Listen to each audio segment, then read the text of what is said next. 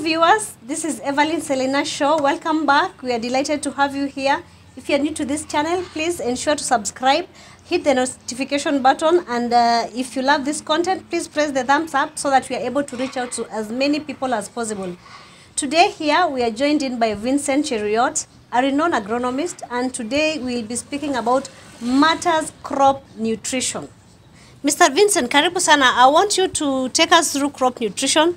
Of course, I've had a lot of people talking about, they want a lot of clarification on crop nutrition. I know you've had a lot of experience in crop production, crop nutrition, crop protection. So today I want you to take us through crop nutrition. Karibu sana. Okay, asante.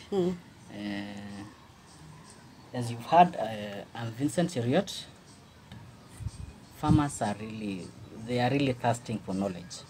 They want knowledge, and that is what they lack. Let's start step by step. Farmers normally, when they are planting, they use what we call diammonium phosphate. They require phosphorus. Okay? Yeah. Now we are starting. I hope I'm taking you step by step. Yes. Now we are planting. When you plant, of course, there are factors that you have to consider. Like you have to, the soil should be good. Yeah. Okay, there are basic factors that should remain constant. Seeds, good seeds. Number 2, the soil conducive. Number 3, there should be water. Okay. Yeah. So those are the basic factors that you need to consider as a farmer. Okay? Yeah.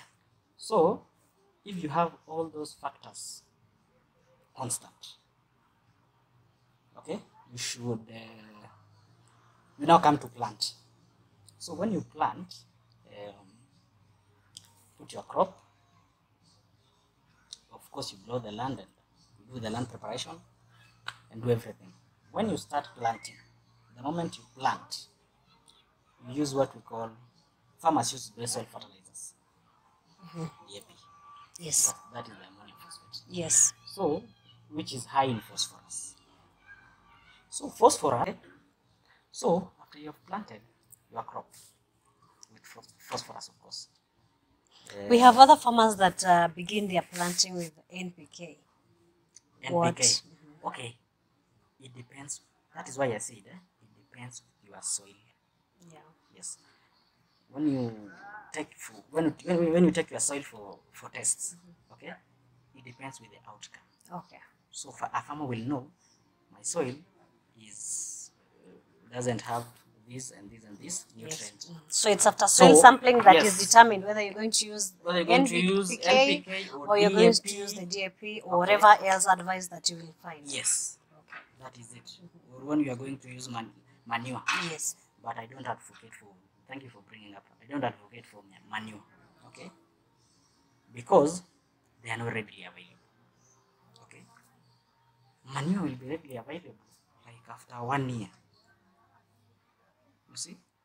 So. But probably for those that have processed, sometimes we have farmers that have already processed and ready to use. It depends. Yeah. If they are ready, that is why you have added value. Yes. If you have added value and they are readily available in the plant, you can use.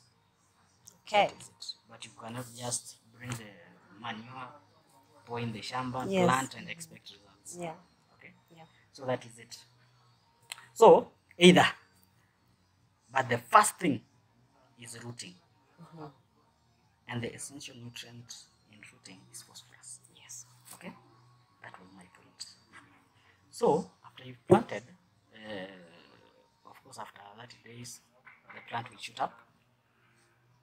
Or depending with whatever crop it is. Depending several days, with the lifespan forever. Of the crop. Yes. Yes, that is it. So after you've planted, the crop will sprout, get leaves. So that I'm taking the farmer through a general. Okay. So it depends. A general crop nutrition. Yes. But now finally we'll also come back to scale down into different crops. Maybe at some point we'll have to scale back to maybe it's tomatoes, There's a spray program for tomatoes. Yes, yes. There's a spray program for onions, watermelons. Yes. Okay, you understand? Yeah. Yes. So we are going to talk about a general crop nutrition program. Okay? Yes. So after planting with phosphorus, of course you get the roots. After the rooting, now you require the plant to sprout and get leaves. Yes. That is why I normally tell my farmers, after getting the roots, what next? What do you require? Okay? And the next thing you require for any crop after planting is the leaves. We normally call the kitchen. That is the kitchen of a plant. That is where everything happens. Okay? Yeah. So we require the leaves after planting. Okay? So when you plant, and after some times you require the leaves. That is why I want to tell you the requirement, the vegetative Requirements. requirement. So what we normally call vegetative, it is actually nitrogen. Okay? So Yeah. it is actually Nitrogen. nitrogen. That was very important. Yes. We have planted, we have grown roots. Yes. Now we are on the leaves. Leaves are very, very essential in terms of manufacturing for food plants. Okay? So the second thing after phosphorus is nitrogen for the crop to initiate leaves. Okay? Yeah. So you spray your nitrogen, of course the leaves will blow out and manufacture food. Okay? Yeah. The third step, the stage when the plant has a lot of leaves, it requires a lot of food. Yes. Okay? It really requires a lot of food, and it requires supplementation. You should supplement because the phosphorus you planted, maybe it had nitrogen and potassium, but not enough. So this is where you come, you supplement your crop. Yes. Because it is manufacturing a lot of food. It has a lot of leaves because of nitrogen. So it requires a balanced diet. That stage is called heavy feeding. It's heavy feeding. That plant is feeding heavily. Okay? Yes. So you come with a balanced nutrient. We normally recommend 24-24-18. That is balanced. It has all the nitrogens because the plant is now heavy feeding. Okay? Yes. So you are required to give it a balanced diet. Okay? So after that, I can also ask you, when the plant has grown leaves, it's heavy feeding, it's fed well, okay? What next do you require? The next thing is fruiting and flowering. Start with flowering. Or fruiting, okay? Yes. So the next thing is you require flowers. Okay? You require flowers.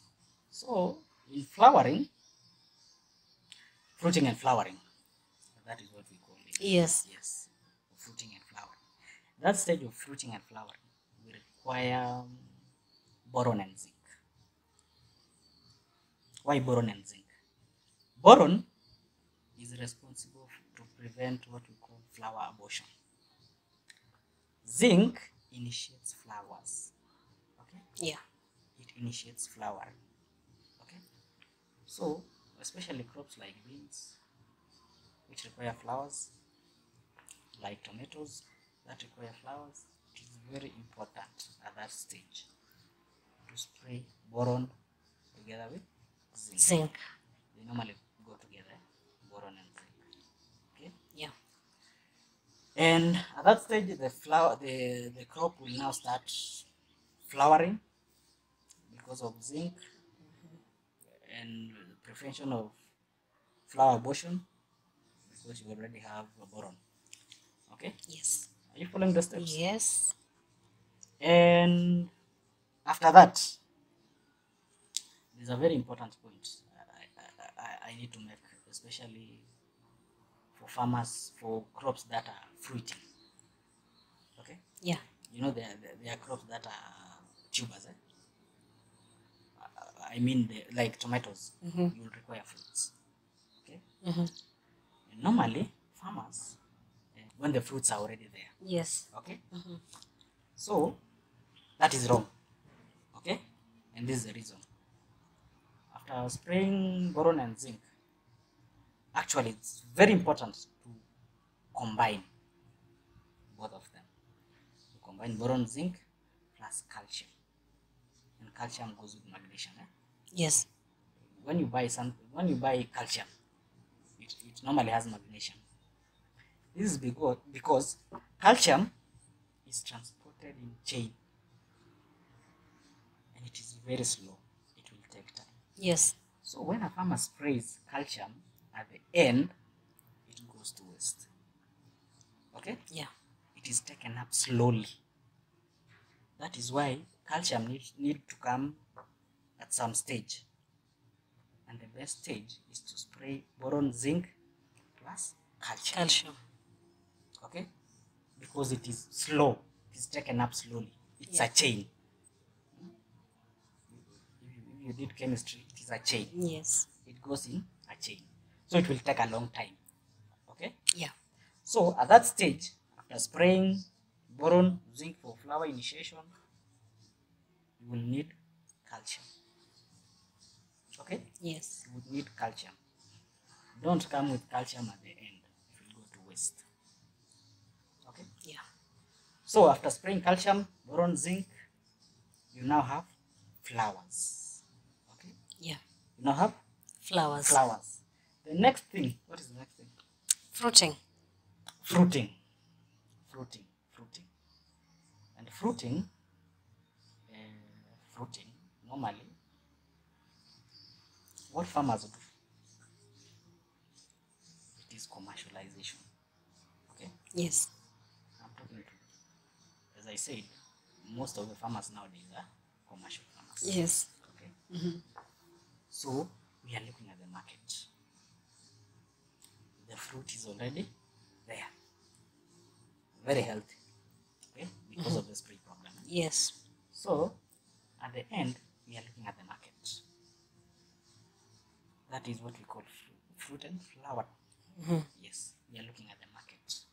And market requires quality. Okay? Yes.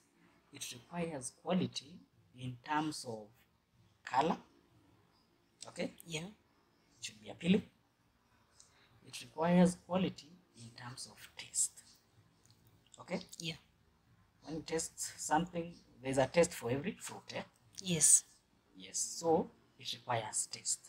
Color, it's appealing, so the buyer can really be attracted. Is attracted to buying. To that to your Products. Product. Yes. Yes. So we addressed color at the last stage. That is the last stage. We are addressing color, taste, should be appealing, and touch. Okay, should be smooth. If it's a fruit, it should have a good shape. Yes. Should be exactly how it is expected to be. Yes. So at the last stage, that is where potassium comes. Okay. Yeah. So normally potassium addresses color, taste, and shape. Okay. Yeah. What is the next step? Harvesting. To the market. The next step is harvesting. The next stage is harvesting. harvesting. Yeah. Okay. Yeah. And you take it to the market. Yes. So that is basically crop nutrition. Yes. I hope you Yes. So followed step by step. What we are gathering, I believe all farmers are watching this and they can bear as witness that the main lesson for today was to take us through nutrients availability, the nutrients that are required during different stages of growth. Phosphorus for rooting, then nitrogen for vegetative growth, then we have boron and zinc for flowering. And to prevent flower abortion. And to prevent flower abortion. That is very important. Yes, very important. And you combine with calcium. Calcium. Okay. Yes. Okay, calcium. Okay, I didn't speak about calcium. Calcium will prevent at the last stage, on fruiting. Yes. It will prevent what we call end rot. Yes. Okay, and calcium. The other role of calcium is to harden. Okay. Yes. If it's a fruit like a tomato, a fruit like a watermelon, it will not burst. Yes. It will harden and increases the shelf life. Okay. Yes. So it increases the shelf life. Actually, it addresses the market. Okay. Yes. If you buy something that doesn't have calcium, it will take long. It will either rot, burst, something like that. Okay. So those are the functions of calcium. Sorry, I skipped. Yes. Yes. Yes. Okay, that is very good. It's also very important that our farmers realize that before you start making decisions on what fertilizers to use in your farm, you need to do soil sampling so that you're advised by the technical people in terms of soil samples. They'll be able to advise you on your soil requirements. That is why you're able to determine the levels of fertilizers that you'll do in your farm, so that you're not just using fertilizers, because every other farmer is using fertilizer. So we advocate for soil sampling. We have different professionals that are into that soil sampling. Yes. And we believe they do a good job, and it is very important, and it is a priority for you to do. It's actually a constant. Yes. Before you start this spraying program, Yes. it's a constant. That you have to do soil sampling so that you are advised professionally because every farm is different. We cannot talk about my farm that I'll be using DAP, NPK, and all those things, and you also copy paste what I'm doing. You as independent, it is advised that you do soil sampling so that the professionals are able to advise you on the type of fertilizers to use. Otherwise, yes, that's it. You have something else you can do as a summary? A summary of the spray. Yeah? I want you to do as a summary of requirements for crop nutrition: rooting, phosphorus, vegetative, nitrogen. flowering, You need boron and zinc together fruiting. with calcium. Yes. Fruiting, potassium. What else? That is it. You finished. A plant is like a human being, as I had said earlier. Yes. Okay. It will only take what it requires. Okay. It will only eat what it requires at that moment. When it's satisfied, the rest go to waste. Yes. That is why I advocate for farmers also, apart from hormones, to look for slow release fertilizer. Appreciate your presence. We really appreciate your well elaborate topic for crop nutrition. We hope to see you next time. If you're new to this channel, please don't forget to subscribe. Also hit the notification button so that you're able to get a notification on the different topics that we'll be discussing next. I really appreciate your presence here. Please put down in the comment below what you want us to discuss about next time. And I look forward to seeing you next time. Thank you very much.